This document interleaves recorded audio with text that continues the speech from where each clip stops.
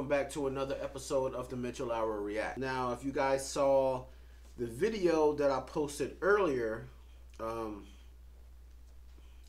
if you haven't, let me play a clip, and I'll come back to the rest of my commentary.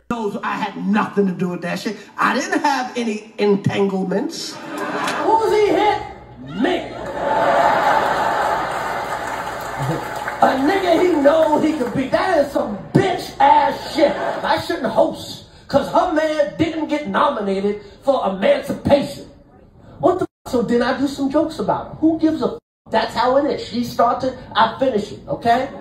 That's what the fuck happened. Nobody's picking on this bitch. She started this shit. Now, the reason, yeah, what Will Smith did was a little corny.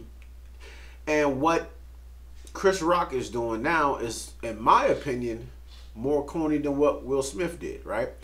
Because this is now, it was beef between both of y'all. Will Smith apologized to you, and Will Smith tried to reach out and say, hey, meet up. You said no. So now you got a comedy special.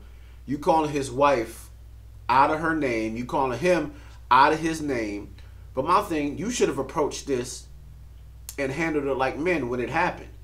Everybody was trying to talk to you about it, and you said you didn't want to talk about it at all. Now you waiting all this time, and now what you're saying now, he should slap you for this. You calling his wife all types of bitches. He was mad at you for making fun of her having alopecia and not having hair. But now, F her, she's a bitch. That is ridiculous.